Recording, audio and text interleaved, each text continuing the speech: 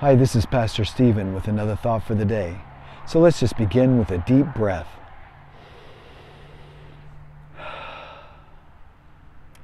Today our thought comes from Confucianism.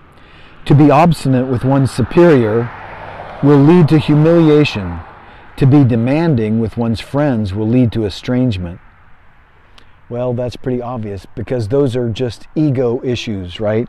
To be obstinate with somebody that you're trying to work for, or to be demanding of your friends, those just show ego issues.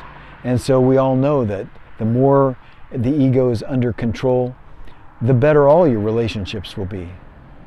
And that's our thought for the day.